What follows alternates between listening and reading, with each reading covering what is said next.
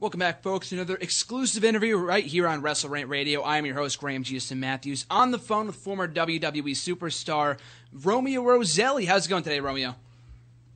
I'm doing fantastic. How are you? Doing good, doing good. And I've been a fan of yours for the last 5 or so years now, going back to my very first show, Northeast Wrestling Show, my first ever independent show about 5 or so years ago. I remember seeing you in a match, I believe, against Matt Taven. I talked to you about this when I saw you in person only a few short months ago, and it's amazing to see how far you've come since that time, especially having been starring in your own movie, your new movie, Jersey Shore Massacre, out on DVD right now. If you want to go check it out at your local retail store, we'll get to that in a little bit. But of course, my first and foremost question would have to be to you, kind of a cliche question, but nevertheless, how did you kind of get your start in professional wrestling? Well, it's interesting that you mentioned Northeast Wrestling because I've actually been wrestling for Northeast Wrestling on and off for my entire wrestling career.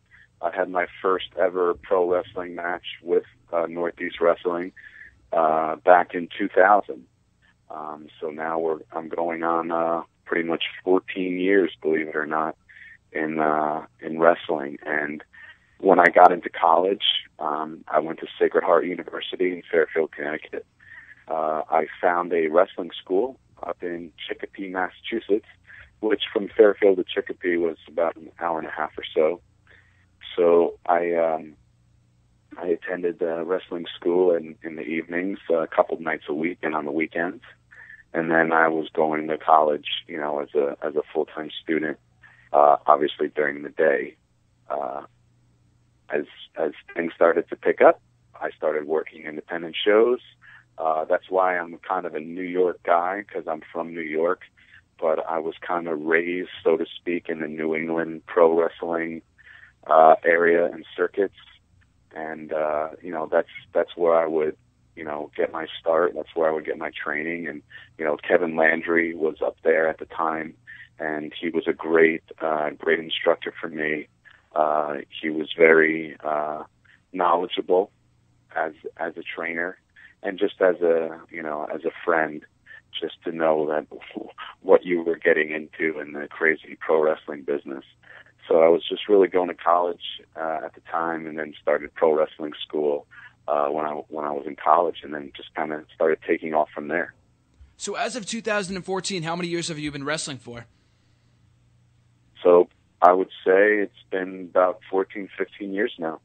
Wow. So in starting to watch wrestling so many years ago, was there any one wrestler that kind of inspired you to start becoming a professional wrestler? Yeah, you know, I grew up in the 80s, and, you know, and then as a teenager in the 90s. So, of course, in the 80s, I mean, how can you not be a kid in, like, elementary school and not love Hulk Hogan in the 80s? And then, you know, that was Ultimate Warrior, Jake the Snake, you know, all those guys.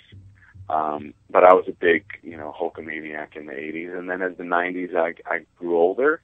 The 90s saw, you know, Bret Hart and Shawn Michaels, which were pretty big influencers on my wanting to actually be a wrestler.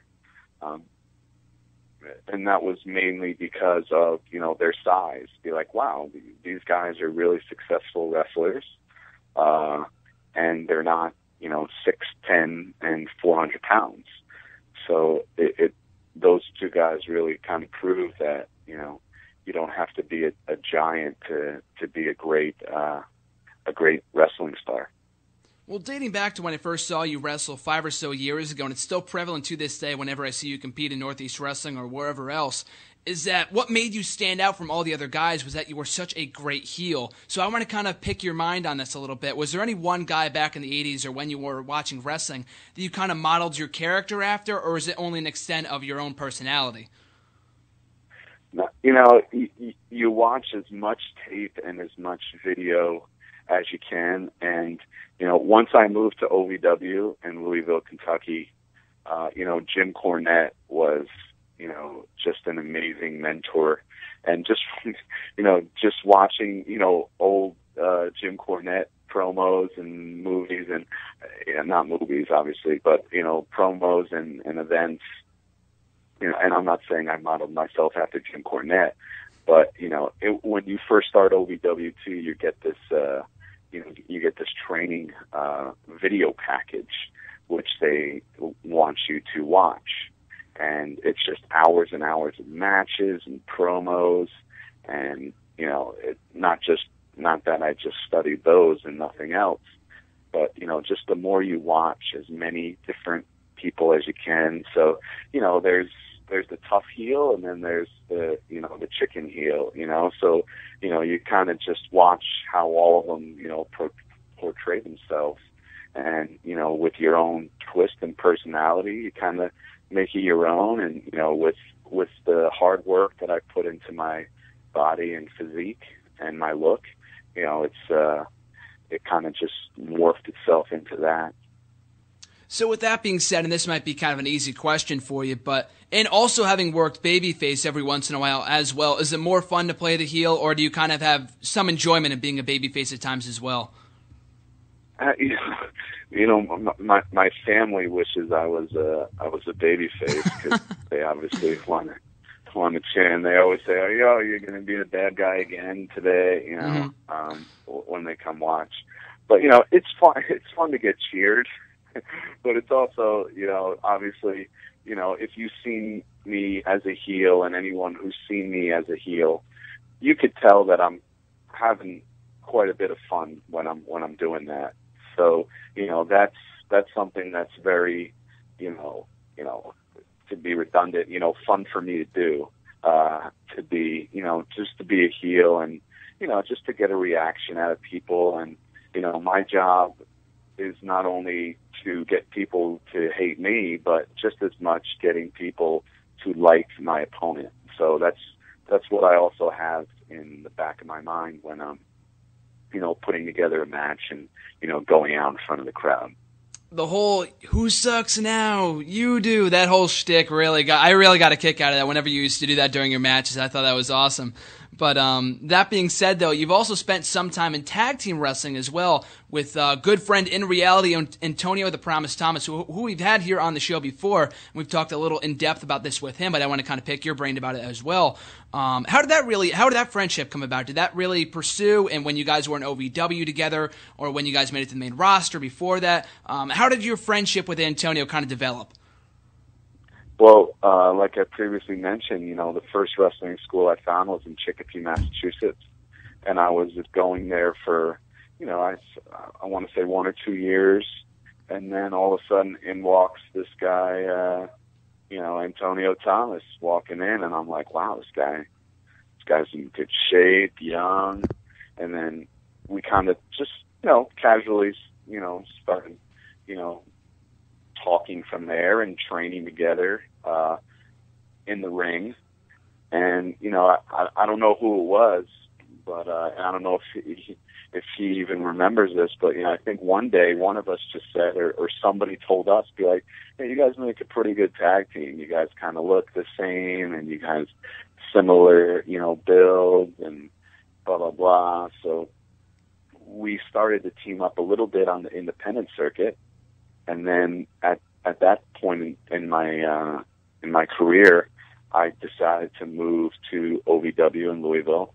I did not get signed to a contract. I just wanted to move down there and start training in the OVW facility, because that's where the WWE minor league camp was at the time. And it turned out a couple months after I moved down there, Antonio got signed. And then he was sent to OVW, and then here we were back together again in OVW. And then from there, after a few months of both of us being down there, we'd talk to Jim Cornette and be like, "Hey, Jim, what do you think about us as a tag team?" And if anybody knows tag team wrestling, it's Jim Cornette. And if anybody would help us being a good tag team, it'd be Jim Cornette. He liked it. He liked the idea of putting the two of us together. The whole Heartbreakers creation was his. So it's not that me and Antonio sat down one day and said, "Hey, why don't we come out with feather boas and hearts on our butt and dance around?" That's nothing that really came to our minds at the time, but that was something Jim Cornette said. "You guys are going to come out. You guys are going to have big feather boas. You're going to have lips on the front of your tights, a broken heart on your butt, and people are going to love it. It's going to be great. And we're like, "Oh, you're Jim Cornette, okay? We'll give it a shot. We'll put our heart into it, so to speak, and we'll make the best of it." And then from there, within a month, we were supposed to be heels in OVW, and within a month, we were getting cheered as baby faces. So kind of backtracking a little bit too, when you first got that news that you were signed to a deal with World Wrestling Entertainment, was it kind of one of those things where you were so-called marking out within the inside of you, saying like, I'm finally got my dream job with the WWE, or did you just kind of play it cool as you kind of expected it to happen over time? Well, I want to say maybe a little bit of both, but you work so hard, to get to that point where it's okay to mark out. It's okay to get offered, if someone got offered a Major League Baseball contract or NFL contract, I think they'd be marking out, a little bit too. So I had no problem, being a little emotional when I got offered my contract. And, just like anybody else, and I'm not saying my road was tougher than others, because there's been plenty of guys that have had much tougher road than me. But, I had several major orthopedic surgeries before then. I moved my life to Kentucky without a contract. I was waiting tables at the time. I worked on the independent scene. I did the 10-hour drives for no money to work in front of 50 people. I'd like to think that I paid my dues up to that point, and to get that contract offered was a highlight of my life. And you kind of mentioned this a little bit before, too, but when you were first given that Heart Throbs gimmick by the one and only Jim Cornette, a legend in the wrestling business, like you just said before, was your first thought, like, this isn't going to work, it's not going to get over, I don't know if I really want to go with this? Or like you said before, was it one of those kind of things where you were given to it and you were thinking, I'm going to put my 100% into this, I'm going to make it work, regardless of how not far it may go in the WWE? What was your mindset when you were given that gimmick by Jim Cornette himself? The fact that Jim Cornette gave it to us and that Jim Cornette was behind it and believed in it, we're like, we're gonna just go after it and we're gonna make it work, because it wouldn't have worked if we were just had one foot in, and it wouldn't have worked if we were apprehensive about it. So we just said, what, let's just jump with both feet in, and then before you know it, be like, hey, what if we did this? Oh yeah, that would be pretty funny. What if we did? Yeah, that would be. And then, oh yeah, when we come into the ring, how about we have like this orchestrated dance that we did, Mm-hmm. And then before you know it, we're like, hey, you know what? This could catch on, and this is pretty entertaining to people. Did you have any input in your characters, or was most of it kind of given to you and you just kind of ran with it? Jim Cornette did most of, like I said, did most of our mentoring. So he was very influential in what we did, how we acted, and we obviously put our own little twist and spin on it. But at the time in OVW, we were very much under the umbrella of Mr. Cornette. When you were eventually called up to the main roster, did they have any substantial plan for you, or did they just kind of put you on the main roster just because they thought you were main roster ready? At the time, and looking back, you could make a pretty good argument that who knows if they had any substantial plans for us. I give a couple examples, and we were very character driven, and what do characters generally get before arriving in, on television is kind of some vignettes, right? I mean, think about like even Fandango, how many weeks of vignettes he had, is very character driven, obviously. And, the fact that we didn't have any type of, build, and we were just kind of thrown out on live TV. And in addition to the fact that we weren't even doing any house shows at the time. So a lot of guys either are put on house shows first, if they wanted us to change something or tweak something or, modify anything that we were doing in OVW, we could have done that. We didn't have a chance to do that. And then that plus, the no vignettes, no character, no, we didn't get a chance to talk. We didn't get to, do anything. It was just, looking back, it was kind of an odd situation how they handled us, especially because we were so hot in OVW at the time. And at that time too, Paul Heyman was in OVW, and we were doing promos for him every week. And he said that was the highlight of his week, watching us do promos for him. And we get called up to the main roster, and then what happens? We we get thrown out on TV, and we don't do any promos for a while. And then we got talking on Sunday Night Heat, but really no vignettes or anything like that where we really could have utilized the characters of the Heart Throbs. I definitely think that's something that they've improved on within the last decade or so, in that with the new NXT system, they don't normally, nowadays they kind of do, there are some exceptions, that they don't really normally bring up people to the main roster unless they have a direction for them. I know there's guys like Adrian Neville and Sami Zayn, El Generico, whatever you want to call them, that would be main roster ready years ago, but they don't really have any direction, they don't have anything going for them right now on the main roster, that there's no reason to bring them up. So I think that's something they've kind of improved on within the last 10 years or so. Like I said before, not everyone's that kind of case, but hopefully they can, with that kind of gimmick and with that kind of stuff, even though you guys definitely were ready for the main roster, they could have easily, given you some vignettes or something along those lines. But in the time and the interesting thing was that the next 3 tag teams that followed us, that debuted in WWE, all had several weeks of vignettes. And that was the Highlanders, Trevor, Murdoch, and Lance Cade, and Crime Time. And so those 3 teams all had weeks and weeks of vignettes. And, we just kind of were left scratching our heads a little bit and saying, not that they didn't deserve vignettes, because they're all great guys, and I respect them all. And, I've had a chance to wrestle all of them. But, we were looking like, we could have used a couple of weeks of that ourselves, as especially if they were into giving tag teams vignettes. But maybe they learned from the mistakes they made with us. Who knows? But we made the best of what we had to work with. Exactly. That's kind of the consistency that they really needed to work on, and the fact that they would give all these other teams vignettes and not you guys. So it's very odd in that sense, especially since you guys were more character-driven, like you said before, like a Fandango kind of character, where it was more character-driven, even though you guys could go in the ring. Whereas teams like, Crime Time was more of a gimmick too, but like the Highlanders and even Trevor Murdoch and Lance Cade definitely could have not needed those vignettes as much as you guys probably could have. But that being said, though, were there any teams in that current landscape of WWE in the time that you guys were with the company that you would have liked to work with that you never really had the chance to? I'm trying to think back. I can't believe it was like 9 years ago already that was transpiring.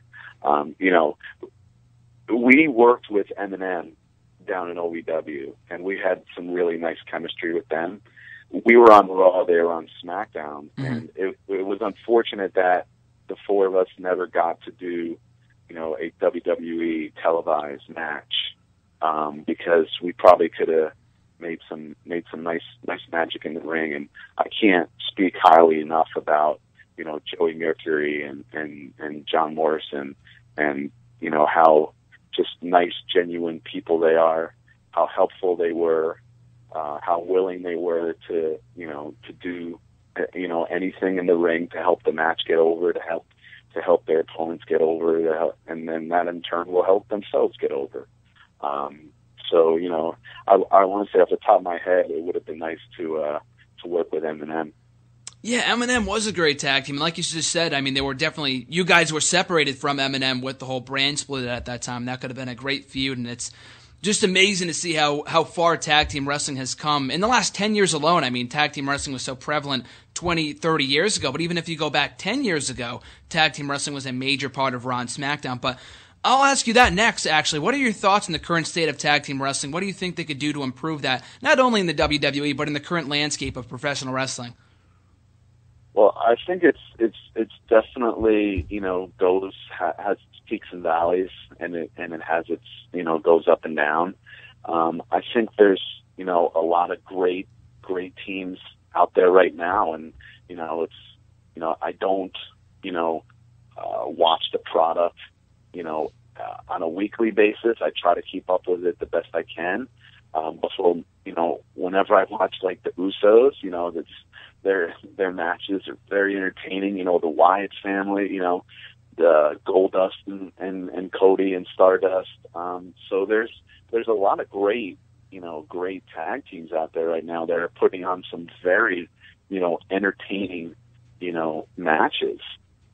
And, even when they do the makeshift tag teams, like when Daniel Bryan and Kane were a tag team, how entertaining was that with the, we are the champions or whatever they were saying. So I think there's really been possibly a refocus in the last 10 years or so on the state of tag team wrestling, and I think it's going to continue to thrive. Jim Cornette, always used to tell us too, if you think about it, a tag team match should be almost, if you think about it, more entertaining than a singles match because there's more bodies. And when there's more bodies, then there's more motion. Then there's never any, if two guys are down, then you have two more guys that are doing something. So really, when you look at it, a nice, well-rounded tag team match should almost be, more entertaining than a singles match. I'm not saying that's the case, all the time, but just to look at it like that it really makes you think. Well, yeah, I guess that could be true. And I can't forget to mention the Young Bucks right now, who are just tearing it up on the independent scene. And we had a chance to work with them in Chikara. I want to say about a year and a half ago, and to team up with them, which was a great experience, and just to watch them, doing their stuff now. And I did the Northeast Wrestling show with them when they first wrestled the Hardy Boys. I watched the whole match. I thought it was fantastic, and they're young, they're athletic, and the wrestling world is their oyster. Absolutely. I think there's just so many great tag teams in wrestling today with, like you just said, the Wyatt family, the Usos, even the Young Bucks on the independent scene. But I think what they really need to try to focus on is giving these guys more direction, more storylines, more focus in whatever company they happen to be a part of. Even the Young Bucks are a perfect example, as you just said. They were a part of TNA a couple years ago, and while they had a couple great matches with the likes of the Motor City Machine Guns, they had a great series of matches, and that was like 5 or 6 years ago from what I recall.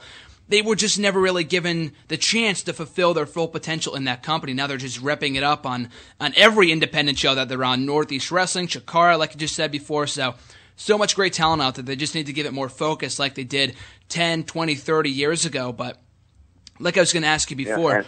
Yeah, and if WWE is a 3-hour show and TNA is a 2-hour show, I mean, that's a lot of time to give some guys, some TV time. And I understand that, you got to keep the top guys on, TV and push the top storylines. But if you think about it, 3 hours is a long time. And, hopefully, in that 3 hours, opportunities are given to as many, pieces of talent possible. That's exactly it. With a 3-hour show, there is no exception there is no excuse as to why you can't feature more tag team matches or give those tag team matches a little bit more time.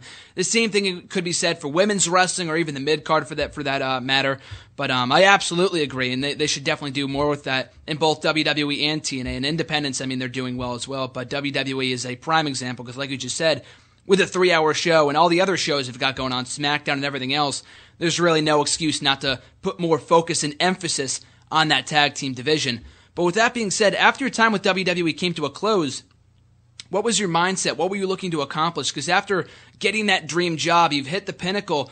What else were you looking to accomplish in the world of wrestling? I focused my sights on, working internationally. And I almost immediately got booked in Carlos Colon's Puerto Rico promotion, which was a great experience. I spent a couple months down there working in Puerto Rico, and then I eventually made my way over to Europe and worked for New Wrestling Evolution and a couple other great promotions out in the in the area. And to make it even sweeter, I got to wrestle in Italy, which was obviously where my family lineage is, and I still have some family out there. And the family that was out there actually came to see me wrestle, and otherwise they would have never even seen a show. So the fact that I got to wrestle overseas in Europe was very special to me. So taking your time as a tag team competitor versus the time as you as a singles competitor, where do you feel more at home? What do you feel? What do you enjoy more, I guess I should say, as a singles competitor or being in a tag team with Antonio or whoever for that matter? I should, when I think about that question, it's very easy to give a pretty general answer and say, it depends. But it really does, because there's been plenty of really fun matches I've had with Antonio as a team, and there's been plenty of memorable matches I've had as a singles competitor. I guess it really has been dependent on the opponent or opponents, the heel or face, and all the little things that go into the match. So really, I'm fortunate enough that I feel like I could be a heel or a face. I could, be the first card on the show, or I could also main event the show. And I feel like I'm very versatile in that way. So to me, singles or tag team, I'm really, really good with either. The only thing is with the tag team matches, there's two, three other guys, or if you and your partner, there's two other guys that you have to work with as opposed to one other guy. So things can get a little more intricate or potentially complicated when it's more bodies in the ring. Through Northeast Wrestling and various other promotions, you've had the opportunity to work with the likes of Mr. Kennedy, Booker T, and so many others that I've seen you in anyway, the last number of years alone. But so with that being said, who have been some of your favorite opponents, both in singles competition and tag team wrestling?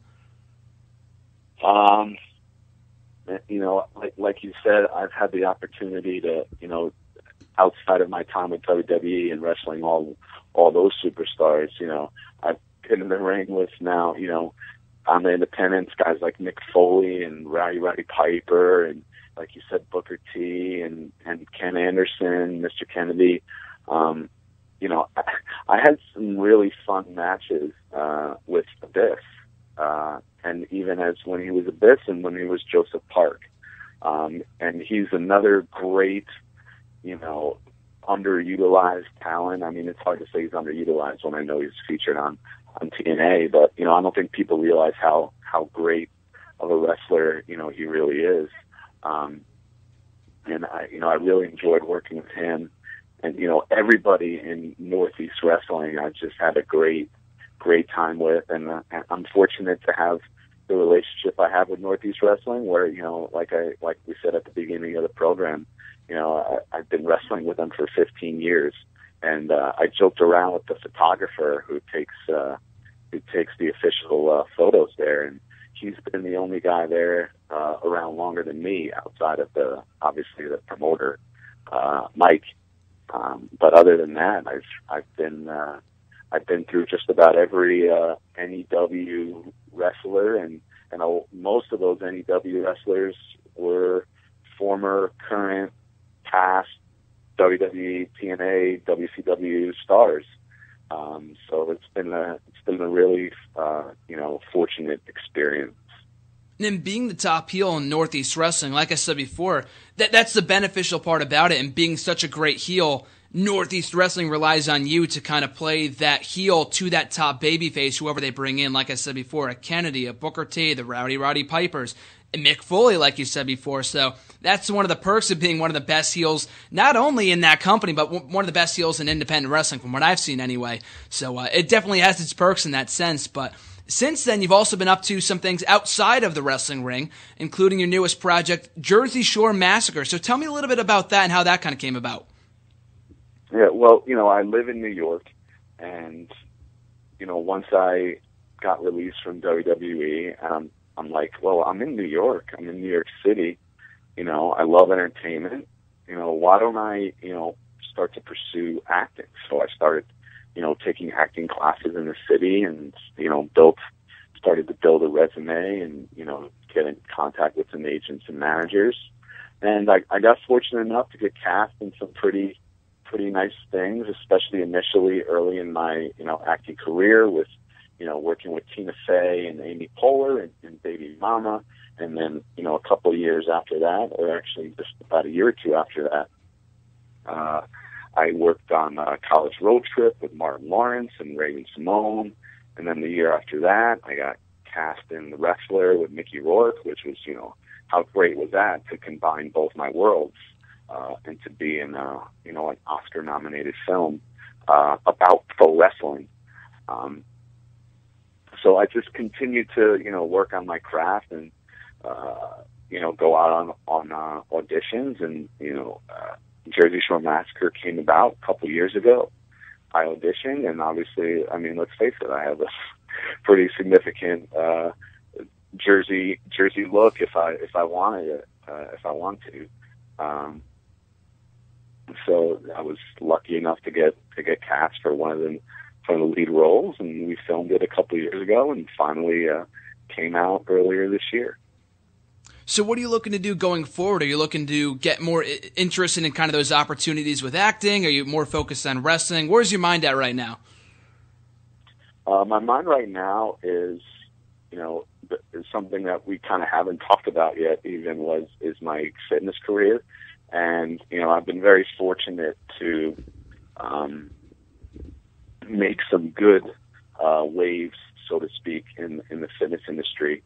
And, I work for Equinox Fitness, which is just I can't speak highly enough about the company and how much they care about health and wellness and longevity with clients and members. And, I've been a trainer now. I've been a coach for, about 8 years now for Equinox. And I continue to, pursue, becoming the best trainer that I can. And, I was just fortunate enough to get called over to the Nike World Headquarters to do a couple-day seminar over there. So that's like the pinnacle of fitness, the Nike headquarters in Oregon. Mm-hmm. So that's one I could, check off my bucket list for sure. So it looks like the fitness industry is really pulling me in that direction. I still love, wrestling, and as long as I continue to stay healthy, knock on wood, then I'm not going to stop wrestling. And, the acting is something that, I'm still very, very passionate about. I still go after. I'm still auditioning every week. But at this point in my life too, I am married. I have a great wife, and, I like to get 8 hours of sleep every night. I don't go out and party. I like to eat right. And those are all things that are kind of hard to do if you're a full-time wrestler or actor. So I'm not saying that I would never, consider being full-time in either of those professions. But, right now I'm having a nice time being a, happily married man, and in addition to being a healthy, happily married man. That's awesome, man. And with the fitness and the acting and all the wrestling that you're doing at the moment, did you ever foresee yourself growing up taking on so many opportunities, so many avenues with your career? No, I could honestly say I can't.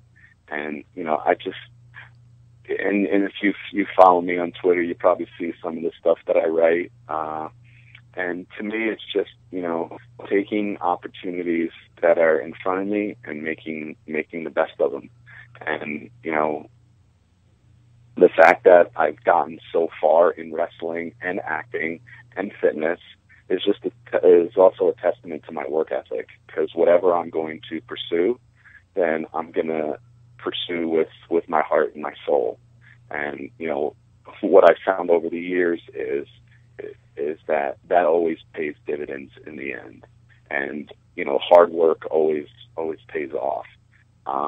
But the fact that I always like to keep myself busy too. And with 3, quote, careers, I'm always busy, because if I'm not training a client, then I'm auditioning. And if not, I'm doing either one of those, then I got a wrestling show on the weekend to go to. So it definitely makes life interesting in a very good way. It definitely keeps me active, and it definitely keeps life fun.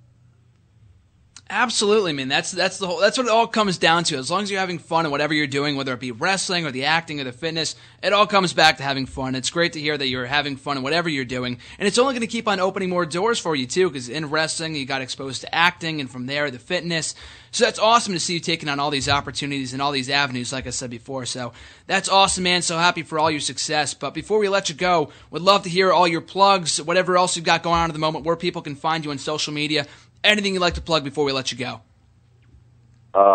Really easy. So I just go by my legal name on everything. So it'd just be, my website, GiovanniRoselli.com, and then Twitter's just at Giovanni Roselli. Instagram is Giovanni Roselli, and all that information up on my website as well. My website's always up to date on what I have coming up. So I shot a movie for the Sci-Fi Network about a couple of years ago that keeps replaying now, especially Halloween. It's obviously a science fiction, type film. So that will be airing again coming up, and that's all that information is on my website as well. I will be appearing at the next few Northeast Wrestling shows in Monticello and Danbury, and just you never know where I'm going to pop up on TV as well. Sounds cool, man. I think I'll be at that Northeast Wrestling show. I think it's 14th of November, right? The one with Styles and Kurt Angle at it? Is that going to be the one that you're going to be at? Yeah, and I think Booker will be on that show as well. Yeah, it looks like a great show, man. Hopefully we can catch up with hopefully we can, cross path that show as well. But like I said before, man, thanks so much for coming on. I really appreciate it. Yeah, thanks for having me. No problem. Have a good one, man. Take care. You too.